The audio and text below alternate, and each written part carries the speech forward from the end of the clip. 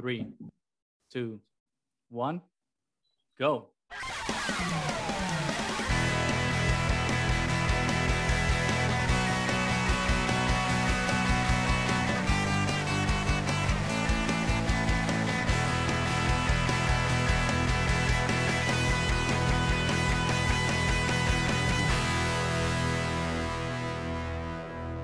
Welcome back, everybody, to the Triad of the Fours podcast, a podcast from 3 Puerto Rican friends coming together to do deep dives into Star Wars and other nerd-related media.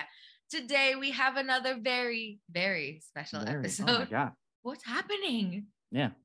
How are we getting invited to these things? This is why is this happening? Are we good all of a sudden? Are we deserving? Yes, we are. We put in the work. Christmas presents early. Christmas, yeah, it's like Christmas, birthday, like everything packed together. Everything combined. One jumbo present. But what are you talking about, Nanny? What surprise thing we're a part of? What is this? Well, this little podcast, the Triad of the Fours, was invited to another small amazing but powerful roundtable. A roundtable where we were discussing once again the show that we've been, like I've said before, a smidge, obsessed with. A smidge. Smidge. ANDOR. This time, what a good show. Talking to Beau Willimon, the writer of episodes 8, 9, and 10, which have been no words, amazing, just incredibly fantastic. I have yet to see episode 10, but tomorrow when at the time that this is released, you'll have seen it. It will be out. Will be different. I can guarantee you that. And we also have Sanne Wohlenberg, the executive producer. Yep. So again, a round table. So we got a lot of podcaster friends who joined this time. Goose, why don't you let her? No. So some of these friends we've been, like most of them actually, we've talked to in the past. Some of them are very good friends we've had on the channel before. Others we've met at the launch event. Others we met like at Star Wars Celebration. So it was a nice little home. It's like always nice to when you pop in the meeting and then all of a sudden, like, all the tile blocks start populating. You see all these familiar faces. I know you. We're friends, I guess. I know. But among them, one of our very good friends, Chase, that gay Jedi. Also, the Tatooine Sons were there. This is the first time we actually participated in something with them. Alex Damon from Star Wars Explained, good friend from the channel. Brian Barry from Pink Milk, the Friends of the Force, Blast Points, and our very good friend Alden Diaz from Ahch-To Radio with our friend Nikki were also there. So it was a very good mix of people there and a really awesome opportunity because I remember this might be controversial, but sue me. House of Cards was one of my favorite shows back in the day during like the Netflix, when Netflix was becoming big. That wasn't the writer's fault. That was Kevin Spacey's fault. I know Kevin Spacey. Well, Kevin Spacey. Fuck Kevin Spacey. He's a right. horrible person. We know that, and there's no need to go back. The writing was still good. Discuss what horrible things Kevin Spacey has done. But before all of that had come out, and we decided as a community and society that like we're no longer putting this person in projects anymore.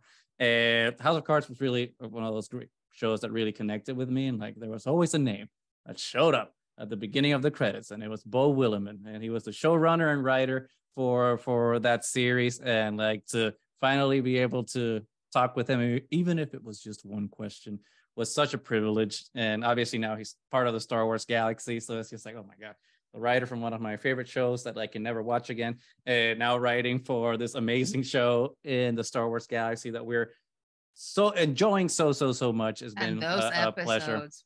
And Sanne Wohlenberg, man, what a badass woman too. I mean, she was the executive producer on Chernobyl, which is another series that I absolutely adored, and she had some amazing insight as well into ANDOR. So like this it was really cool. And that's smorgasbord of greatness. A smorgasbord of greatness. It was a potpourri as well.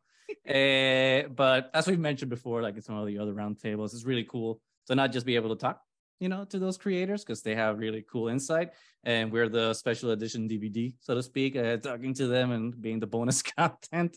I like that.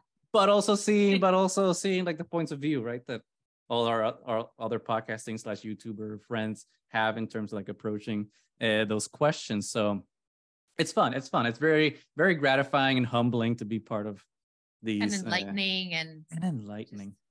Just makes you happy, you know. And I really hope that like the happiness that we've had like talking to these creators is projected onto like everyone that's gonna listen now to like this interview, because I think it was really enlightening, really fun. I think everyone had a really good time, not just like asking the questions, but I think like Beau and Sana like also were really engaged with their answers, because you know they were very eloquent and really thoughtful in the answers that they gave us. So I don't know. I think I'm rambling. No one wants to listen to me talk.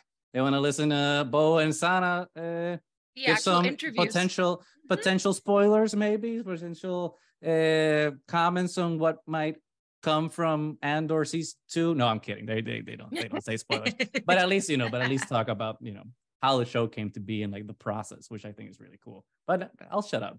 Manny, why don't you introduce the interviews? Without further ado, here are the interviews. Enjoy. Thank you so much for joining us. I'm Gustavo from Triad of the Force. Very excited to talk to you guys. So my question is for both of you. Andor so far has been a very precise and deliberate show. The pacing has been very intentional until we get like these moments that just hit you like a sledgehammer. Especially episode 10, we get a line from Luthen towards the end of the episode where he says, "I've made my mind a sunless place. I share my dreams with ghosts." Like moments like that just like really capture what the feeling and theming of the episode is and the series as a whole. So my question is like, how do these moments come about? Like, how do we decide what characters kind of have like these moments that just punch you in the face and just like make your jaw drop? I don't know. It's like sort of like asking, professional ice skater, like, how do you do, how do you do like a triple Lutz? A lot of practice and a lot of falling down until you get it right. I mean, first and foremost, it all starts with Tony Gilroy. He walked into the writer's room with about an 80-page Bible, a very extensive and detailed idea of what he wanted to do over the course of the season. There were some big gaps along the way, which he admitted that we needed to figure out, and some things that he brought in that we ultimately tossed and came up with better ideas for.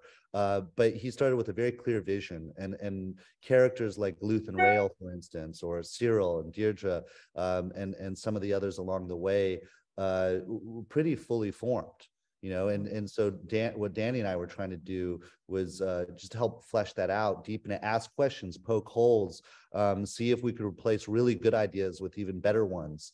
But Tony's vision and leadership really gave us a running start. When you talk about something like Kino Lloyd's arc over the course of these 3 seasons, the notion of a prison was a pretty vague one. We knew that, okay, here's a guy who's just on the Aldhani raid.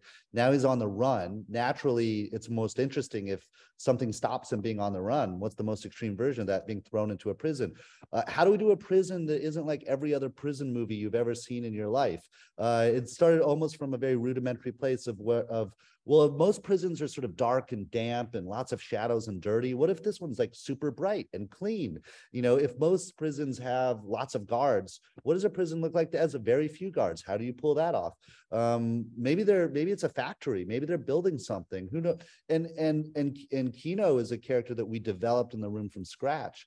And layer by layer. First, it's like, well, maybe he's a foreman. Maybe he buys into the system. Maybe Cassian has to convince this guy in order to have a chance of getting out. And maybe now he becomes this opportunity for a mini arc where you see how over a very short amount of time, someone can go from plugging into the system as a sort of automaton into becoming a rebel, which is part and parcel of the larger story that we're trying to tell with Cassian.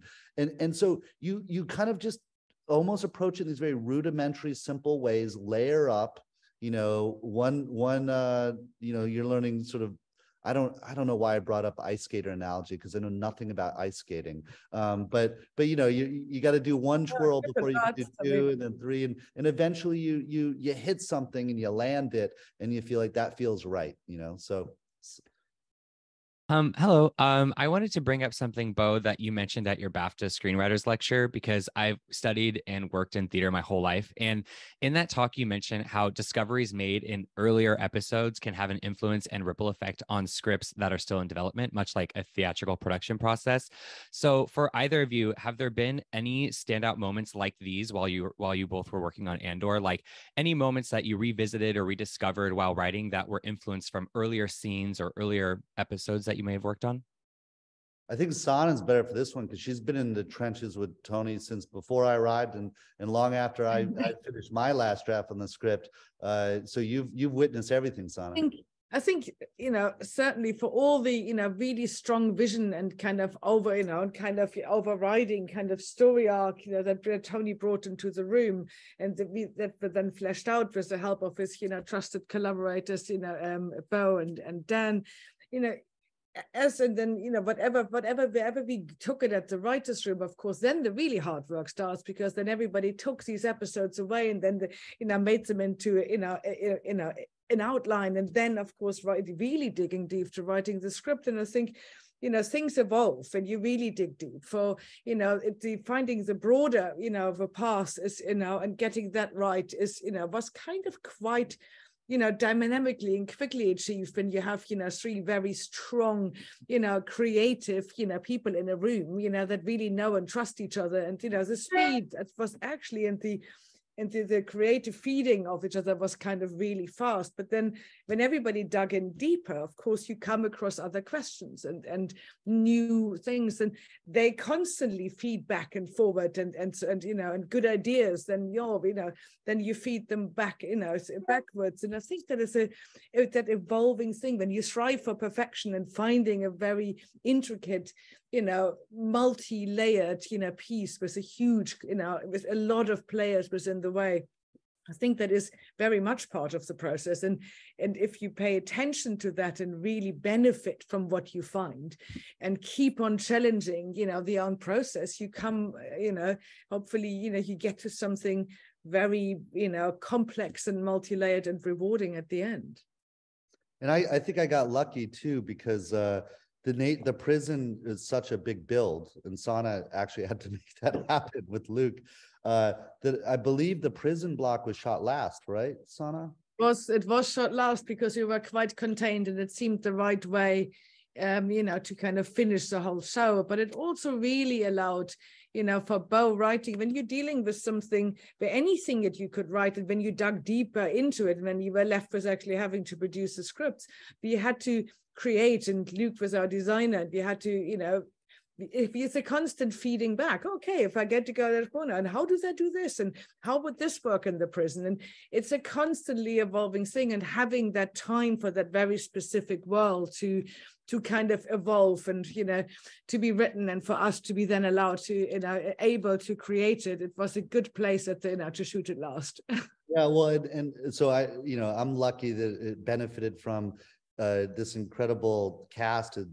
It now had months working together, Sanne and Luke and everyone else. Here was, I basically got to benefit from this is the final push here. And in a way, I guess all of those prisoners escaping Narkina 5 at the end, it was also for all of you, like, we're finally wrapping production. One way out. One way out. We printed T-shirts for everybody with it on. Hi, I'm Sam with Tatooine Sons. First, episode 10 is an absolute masterpiece. I think we can all agree with that. And Andy Serkis's performance could easily win him an Emmy, in our opinion. But I've just got a quick two-part question. First, did you have Andy Serkis in mind when you wrote that speech to the prisoners? And second, when he was leading them and chanting "One Way Out," as y'all were just saying, were you already considering the harsh reality that Kino Loy can't swim and potentially doesn't make it out of the prison himself? Great questions, and I dig you guys' setup there. Like you've really got the lighting in. Yeah, Thank you. Great questions. When we're developing characters, especially ones that were developed in the room from scratch, the way Kino was, sometimes you might bang around like, what is this person like? Who might play them? And sometimes you're talking about an actor that, might be, from 50 years ago or something. You're trying to get a sense of a vibe. You're not necessarily trying to cast it in the room. Wasn't thinking of Andy or any actor when per se, specifically, like we're writing this towards this actor. But we were definitely going for a particular vibe. And what we did know was that we wanted to write one hell of a cameo arc, that this was for something that a really great guest actor could come in and essentially kind of headline those 3 episodes as the face of this prison. We wanted to write a role that could attract someone amazing. And so luckily for us, Andy was available and wanted to do it, and felt like winning the lottery, because we were like, if we don't get someone of that caliber, I don't think the prison will work. But also, I think eventually, when the 3 scripts, were kind of, all there and had just, evolved, he really became somebody that I think we all felt, really drawn to, and it kind of became a natural bit of casting for us. And then, we were lucky that, he felt the same about, our show and that part, and, and the rest is for everybody to enjoy. In terms of the very end, I can't swim. No, I mean, these are these things where you don't start with that necessarily. First is like, okay, what's the journey this guy has? He's plugged into the system. If he's not pro Empire, he's kind of a shill for it, out of pure self-interest. And we're going to have a prison break at the end, and he's going to be leading the way. That's quite an arc over the course of 3 episodes. But you're always looking, how do you subvert expectations? How do you, in a good way, and replace them with something better? How do you have the most emotional impact? If there's a triumph for this guy, is there also a tragedy? And I forget whether we were talking about Luthen's speech first with Young or the ending for Kino, but we were very interested in the theme of sacrifice. And so, I mean, it's so rousing. I mean, I knew what would happen when I watched that episode again recently, episode 10, and I was still like, my pace, my pulse was racing, and to think they finally have made it out to this place where we begin with 2 episodes before, this might be the last breath of fresh air that you ever breathe in, and here they are breathing that fresh air, and there's freedom in front of them. I remember it was in the room, and I don't remember who said it first. Maybe it was me, maybe it was Tony, but you're putting yourself in the physical space of, now I finally get to dive into the water and try to swim for my freedom. And I think we were trying to do just the math of like, okay, how far away from the shore? Is it a mile? Is it 2 miles? Can these guys actually, how many of them are going to make it? Are there going to be TIE fighters coming in? Like, what does it take you an hour to swim? Is that realistic? Like, we're dealing with just like the basic logic issues. And then it was like, what if Kino can't swim? Wow. What if, and then you're like, oh my God, he's just led 5,000 people to freedom.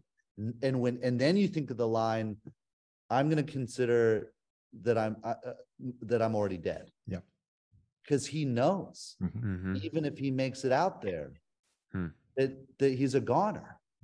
And then you're just like, well, that's when the story almost takes over and tells you what it needs to do. You're like, it's obvious that must be done. It's not even up for debate. Thank you. These things sort of arise slowly and surely and organically. I wish we were brilliant enough to know that from the get-go, but you kind of have to, yeah.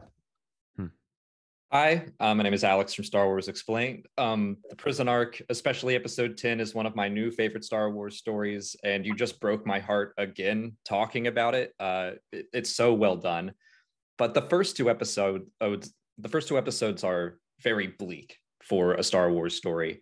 The balance between despair and hope, that has to be tricky to achieve. So how did you achieve that balance? And were there any moments or situations that you considered for Narkina 5 that you ultimately decided, like, no, that's too far for a Star Wars story?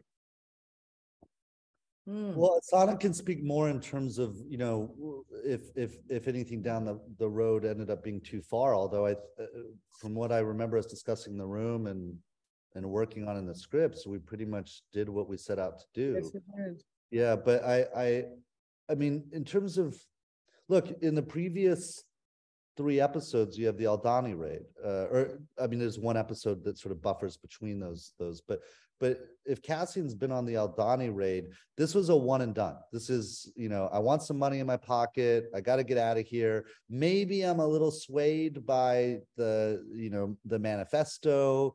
Maybe I'm sort of seeing the, you know, the way that the Aldanis are being treated, and then starting to, you know, I know, you know, what happened on Ferrix, and maybe this is starting to make me feel a little more anti-empire. You know, I mean, we know he's anti-empire, but I mean in a more sort of, in a way with more agency. But then he goes off to Niamos, and he's doing what he set out to do, which is take the money and run and disappear.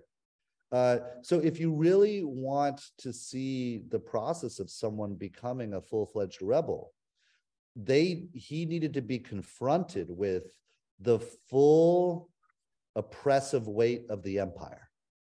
And it seemed like the very best place to do that is in a prison that kills hope. You know, if you're trying eventually to get to a new hope, you have to ask yourself the question, why is that hope new? Because that hope was being smothered. So let's see it. But then we know we're going to give the audience some friggin' hope by the end of it, at least. So it's worth the journey, and I hope we earn that. Hi, I'm Caitlin from Sky Talkers. So nice to speak with you both today. We've talked some about Cassian and the prison, and I wanted to shift gears and ask about Mon Mothma's story in these episodes. We spent the majority of our time with her within her home and with her family. Can you talk about some of the writing choices that led to telling her story largely from within the home thus far?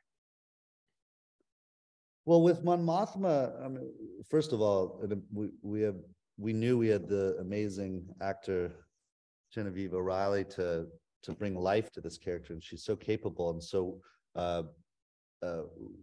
we knew we could do almost anything we want there, and she could pull it off. And if you're asking yourself questions about people's journeys over the course of this series,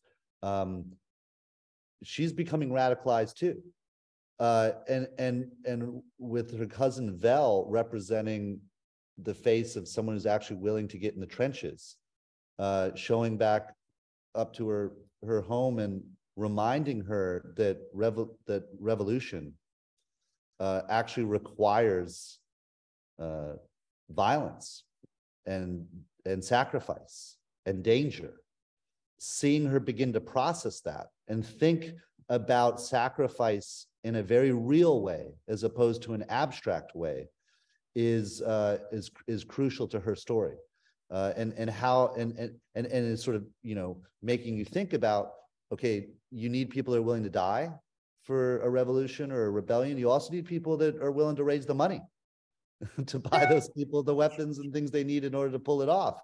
And so it's trying to paint the fullness of the picture as sort of, you know, disparate and kind of frayed and non-organized as the rebellion is at this stage. How does it begin to coalesce? But then what does it feel like to be in a senator's shoes who has the burden of that on her shoulders? And you know, if episode 10 really does focus on sacrifice, and you're hearing Luthen talk about how he sacrificed everything, you're seeing people like Kino and many other prisoners who are sacrificing their lives for the greater good so that some of them can escape, if not all of them. You're looking at a potential sacrifice, or at least a sacrifice that's asked of Mon, of her daughter. And we don't know what she's going to do yet. Stay tuned. But I hope, have done, you know, the storytelling up until this point to get the sense that being married at 15 years old to Perrin maybe wasn't her favorite thing in the world. And now she's being asked to consider sacrificing her daughter to the same tradition for the greater good.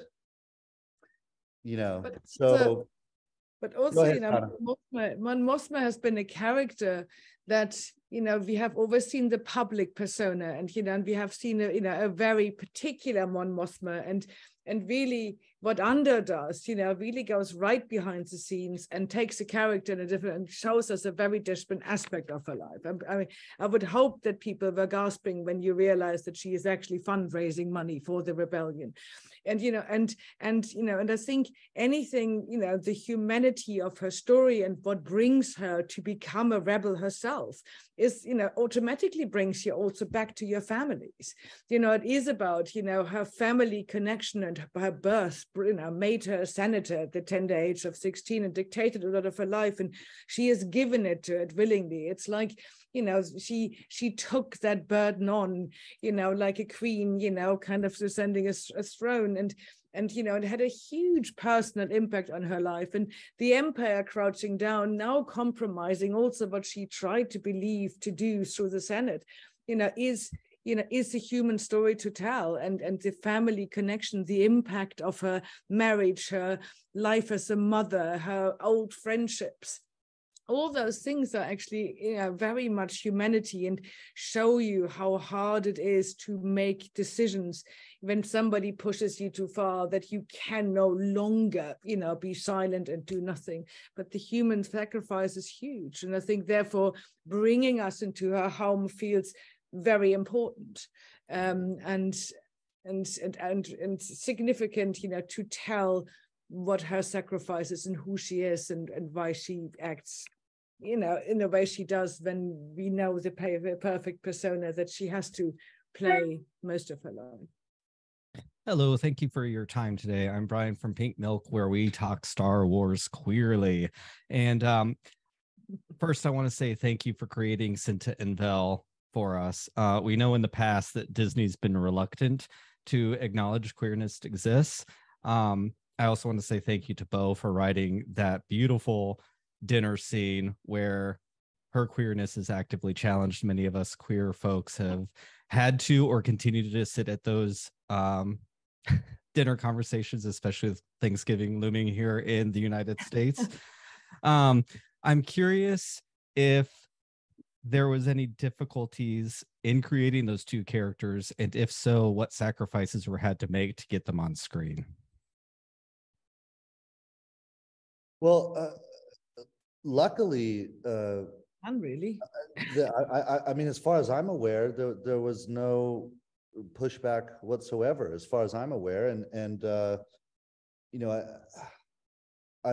I think, first of all, let me say all credit goes to Tony, sort of in the vision and conception of this show, and I think that when we were talking about Vel and Cinta early on, we weren't necessarily even talking about them being in a relationship. That was a discovery. It wasn't like, oh, we want to let's have this queer couple here at the center of our show. No, we had Vel, which we knew from the Bible was going to be a very important character. She's related to Mon, and we really liked the tension between being the sort of rich girl from Chandrila on the one hand, and then eating the grubs, and sleeping in a tent out on Aldhani. But as we had to populate Aldhani, we wanted these to be interesting people. We're not just sort of like meat for the meat grinder that are going to get sort of torn up by this raid. Let's really consider each of them. And Cinta started to emerge. Yes. Then kind of organically. Yeah, they had to go out with each other. It just became part of the story. We really didn't set out, but it just felt really right for both of the characters, and for the Aldhani gang, and for our show generally, for Vel's choices in life. And part of why she turned her back on her Chandrilian rich girlness, she clearly had to fight for being it's all the problems that that we know that that it will be in the galaxy as true as they are here on Earth, I think. And it just feels right to to broaden, if we are going, if we are the kitchen sink side and we're going really, into all these characters and get to know them, you inevitably want to know who they're like and how they live and what makes them tick, and not only for this one big moment, but generally. And I think the Vel that we meet, who she is and who she loves, and is really part of who she became and how she also became the rebel of the course. So it was just a very natural thing, and we never got any pushback from anybody. And thank God it is 2022 and just about time that we can depict all of society, rather than only very particular, acceptable, traditional ways. I think the key, and I hope why it works, is that we started with people out in the world trying to foment rebellion. And that's it. And then who are these people? And that we didn't start with this character is gay, or this character is straight, or this character is bi, or this character is anything other than let's start with them, let's drop in with them in action trying to do something. And then if we arrived at that, it happened organically. So it's not what defines the characters, it's just part of who the characters are, and I think that's how it happened. And then once you've made that choice, you just now have to be in the reality of these two characters to say, okay, what is this relationship? What's right about it? What's wrong about it? What works? What doesn't? And then what are the dramatic implications down the line? I hope that answers your question. Hi, I'm Brad from Friends of the Force. Speaking of Cinta and Vel, something Cinta says is, "I'm a mirror, you love me because I show you what you need to see," which I thought was an amazing line. Likewise, I think fans are loving Andor because it's showing us what we, the viewers, need to see about this point in history. And I think dystopian stories are at their best when they say something about our own world. So for you guys, for both of you, what sort of big ideas were important for you to examine through the show, whether it be this whole season or this sort of 3-episode arc? And what do you hope viewers see Andor's truth as? Well, Sanne's been much more front row seat from the very beginning all the way through. So I want to turn it over to her. But I will say that Tony walked into the room saying, I want to think about this first season as the education of Cassian Andor. Right? Like what does it take to go from being a sort of self-serving guy who may have a distaste for the Empire, but is ambivalent in terms of doing anything about it, to what does he need to go through and experience in order to have a real transformation where he is choosing by choice to walk towards rebellion. And so I think, how does that evolution take place in the human soul? And then you start asking yourself that of all the characters in the show, what evolutions are they going through, and how are they becoming the people they are? And I think a big part of this ultimately, because we know where Rogue One is going to get us, it comes down to sacrifice, and you feel that very strongly in these 3 episodes. So I think personally, me, and I can't speak on behalf of Tony, although we've talked about this sort of thing a lot, I think the cost of rebellion, the cost of doing something, the cost of doing something that you think is right with big stakes, what sacrifices are you willing to make? If these are questions that are swirling around, I think those are not only thought-provoking, but emotionally rich. Sanne?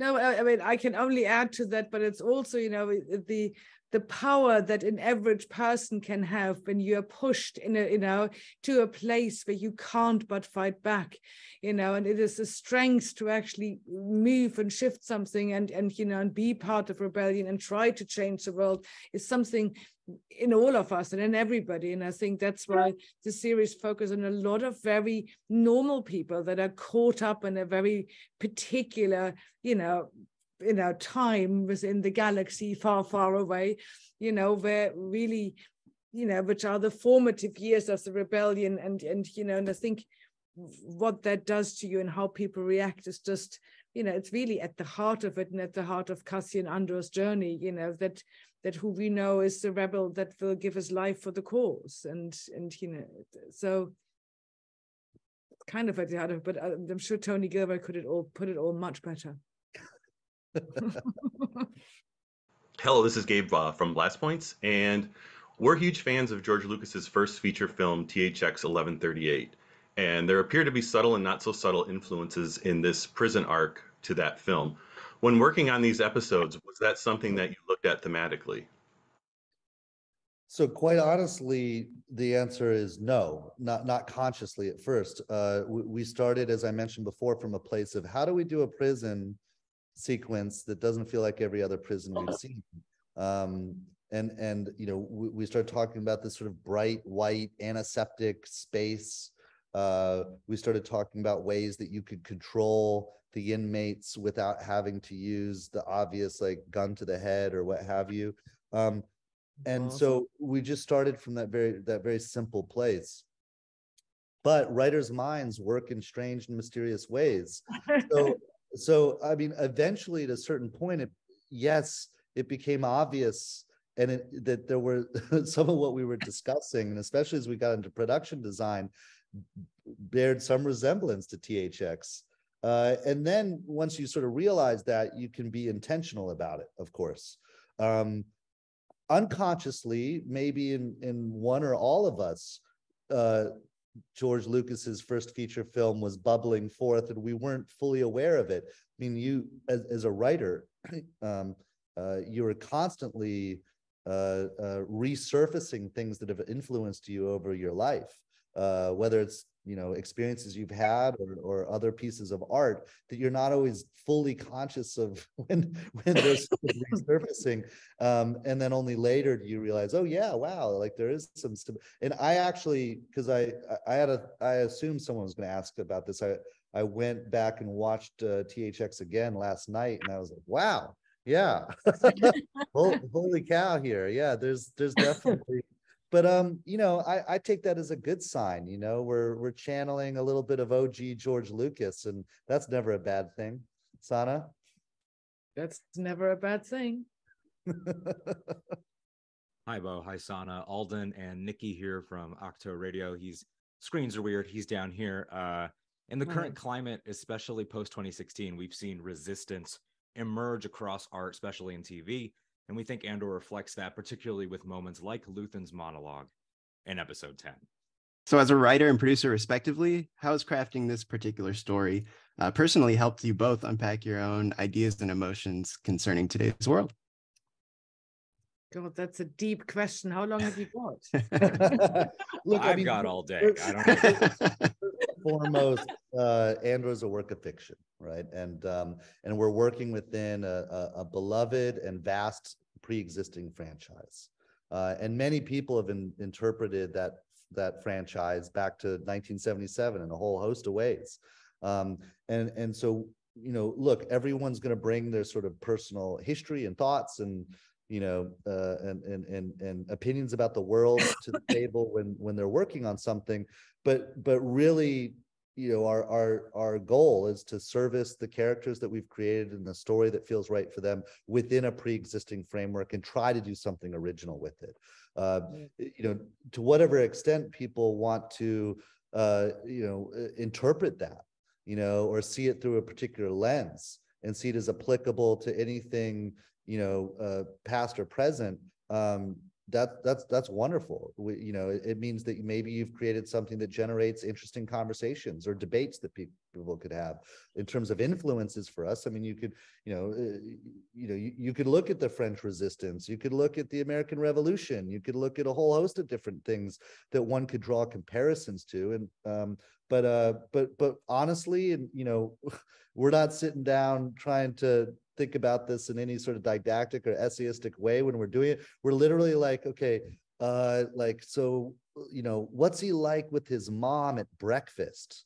What does that look like? And you just try to build a believable world. And when you build a believable world, naturally, and it's a complex and sophisticated world, if you're lucky enough to get to that stage, it leaves a lot open to interpretation, and that's a good thing. Sanne? Therefore, I think you can really also, fantasy, and when you're in that, when you're moving in that genre in a galaxy far, far away, if you're creating a piece of fiction that is telling a truthful and complex and political story that is true to that world, I think it is a real, a lot of people find emotional connections to characters, to situations, and that can touch them, and I think that is a really wonderful thing about fantasy. Well, that is it for the interviews for now. Who knows? Like, here's hoping we get invited to more. Yeah, as we say in Spanish, tan triste cuando se acaba, so sad when it's over. See. It's it was really fun experience again, talking to all of these amazing creators, these creatives. It's so cool. It's something that I hope keeps happening. Like, I'm happy if this is it and it never happens again, because we never thought that this was gonna happen to Triad, but we're crossing our fingers that it keeps happening, because we're having a lot of fun with this. I know it's incredible to actually get this behind the scenes look before the behind the scenes edition of stuff comes out. I know it's a completely different experience. I never thought we were gonna have this level of access to something we love so much. So, and this might be actually, I'm gonna like toot our own horn here. This might be the only time that people are really gonna get this much behind the scenes content, because they're not really doing physical media releases of like the shows and whatnot. So we're not getting like those bonus DVDs like we used to in the past. So maybe this is it, guys. Like, you have to tune into Triad of the Force to get all your behind the scenes goodies. So keep that in mind. Keep that in mind. Yeah. So we hope that you enjoyed. We hope that we get invited to more stuff so we can keep bringing it to you as well. Yes. And remember that we are Triad of the Force. You can find us wherever podcasts can be found. Just search Triad of the Force and you will find us. Like, subscribe, ring that bell, leave a comment. You like us, you don't. See if there's other people you'd be interested in us interviewing. If we can actually get, more invitations through that, go ahead. Just let us know. Let us know so that we can pray, because that's basically all we can do. Yeah. So until next time, we will be with you towards the end of Andor, and then eventually going back to regular scheduling programming, because we just love Star Wars in general too. So until next time. And other things. Yeah, there's still a lot of things that we need to discuss that we haven't had enough time to. We'll get to that. There's a lot of nerddom greatness out there that we'll get to. So don't worry about it. And you can always suggest what else you want us to talk about. So yeah, let us know. Until next time, may the Force be with you.